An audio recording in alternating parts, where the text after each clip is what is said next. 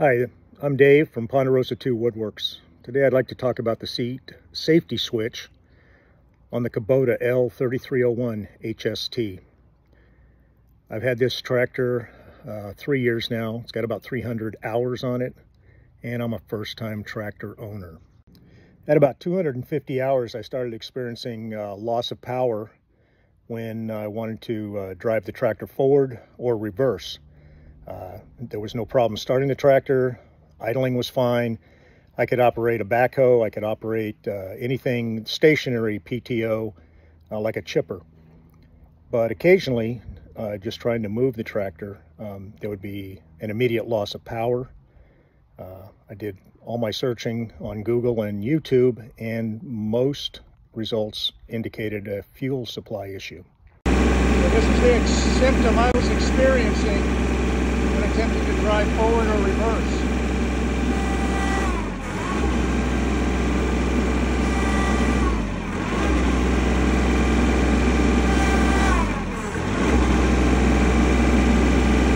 I can creep along.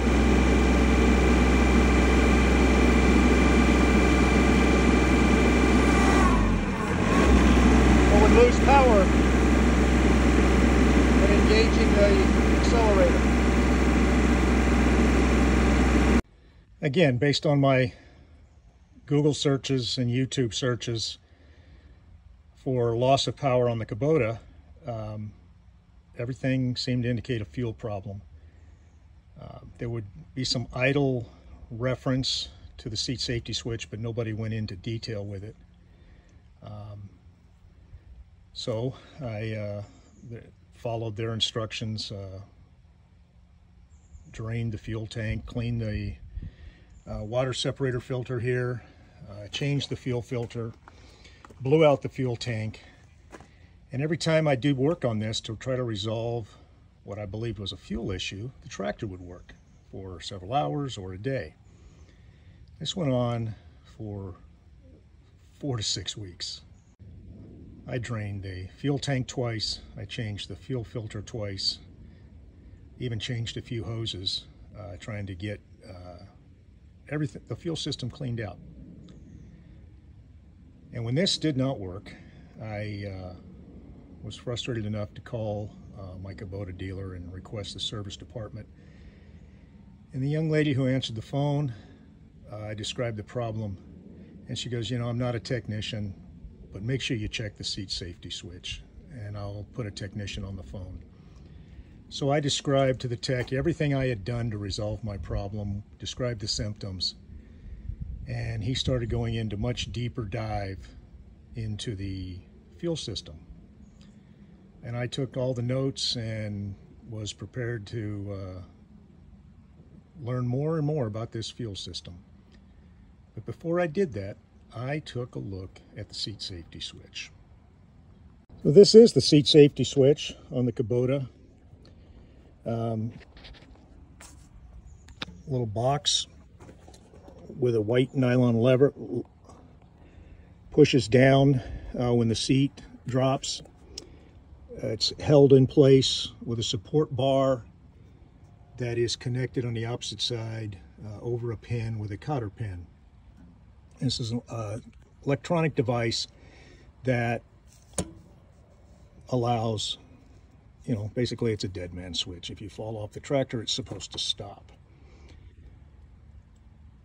But what I find is that there is a considerable amount of play in this seat safety switch. The upward movement isn't an issue. It's how much movement there is downward. And when the seat's engaged, let me get really low here. When the seat's down, there really isn't a lot. There isn't a lot of movement between sitting on the seat and not sitting on the seat. So I tested this when I was having the worst of the symptoms by clamping this lever down, which means engaging the seat safety switch, and by gosh, the tractor ran perfect. So I decided that I needed to resolve some of the play that was occurring in this support bar. So this is my 12-cent solution to the seat safety switch play in the support bracket. Right there is a washer that I placed over the pin and under the cotter pin. It now prevents this support bracket from moving very much in the downward position.